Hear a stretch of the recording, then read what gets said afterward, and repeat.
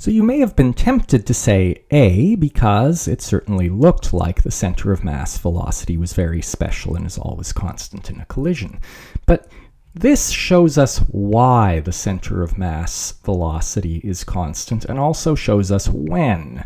Because notice that it's directly related to the momentum of the system. And so we know if the system is isolated, then the system momentum is constant, and that's why the center of mass velocity is constant. But this system isn't isolated because the brakes are applied. And so there are external interactions which will change the momentum of the system. So the answer is B. Because the system is not isolated, the center of mass velocity will not be constant. Here is your strategy to solve this nasty problem. You take your original frame, you transform all the velocities into the Z frame. You have to calculate your initial energy in the Z frame. Careful, those are V in the Z frames. And then you just use this and you transform back to the original frame and you're done.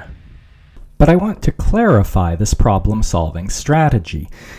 We just worked through and got this equation, but I don't want you to think that you can just magically use this equation all the time and find the answer. In fact, I'd like you to forget that you ever saw this equation.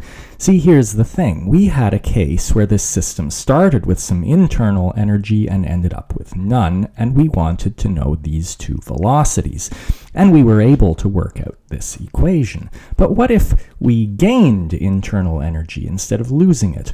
Or what if the unknowns were a different pair from what I just went through? That equation wouldn't have been useful at all. The point is that we have conservation of momentum and conservation of energy, so if we have two unknowns, we can solve the two equations for the two unknowns, but it's messy unless you transform into the center of mass frame. And then the fact that the total momentum is zero makes the solution easier.